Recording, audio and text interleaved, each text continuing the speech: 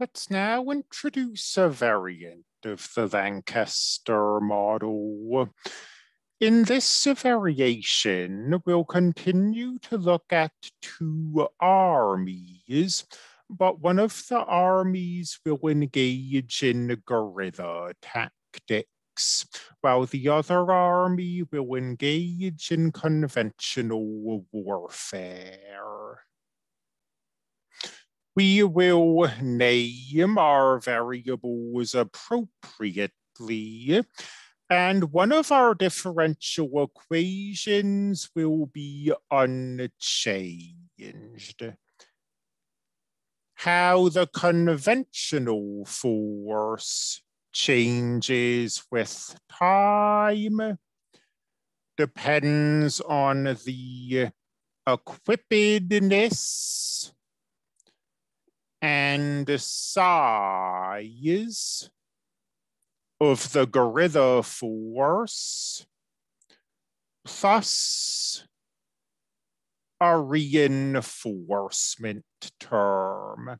We're once again neglecting operational loss.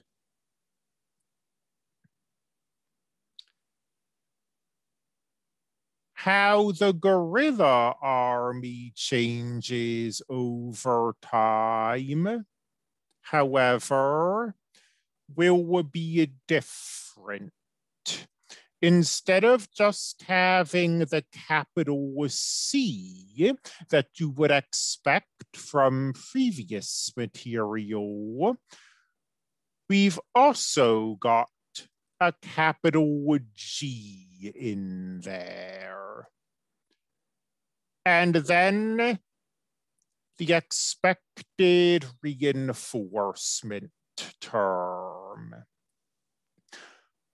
Why is this? What I'm saying is that the bigger the guerrilla army is, the faster they are killed. Does that make sense? Well, suppose you have a soldier in the conventional army, and we have a forest. And in the forest, there are guerrilla soldiers. And interpret this very literally. This person in the conventional military is firing into the forest, but he can't see the guerrilla soldier, so he's firing at random. If there's only one person in the forest, this guy's unlikely to hit him. If there are a bunch of guerrilla soldiers in the forest, then this soldier's random firing is a lot more likely to kill someone.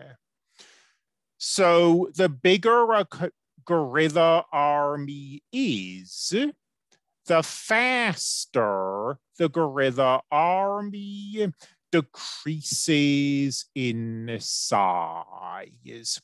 Because of that, guerrilla armies tend to only have an advantage when they are relatively small compared to the conventional army. And we will discuss that in further detail in later videos.